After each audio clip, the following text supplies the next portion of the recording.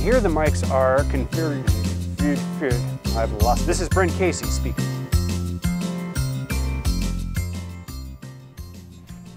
Here we see the Halo Shockmount. The Halo is used to hold the Studio Project's C Series microphones and to provide an effective barrier against structure-borne mechanical noise. The Halo is designed differently from all other shock mounts on the market. Here are some of the key reasons. The backbone of the Halo is akin to a short piece of mic stand tubing. The threads are both on the top and the bottom. Anything that can be screwed onto a mic stand can be attached either to the top or to the bottom of the Halo. This allows for a variety of mounting options, setup possibilities, and miking techniques. The Halo can be disassembled and stored flat.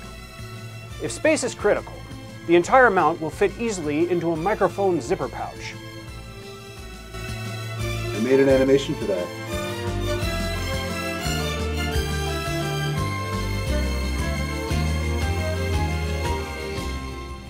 Nice. The swivel part of the Halo mount can be attached as desired on either the top or the bottom of the Halo, or not at all, as the mount can be used without the swivel adapter whatsoever. Here is an example of this. The mount is attached to the Studio Project stereo bar and arranged in an ORTF configuration for stereo pickup.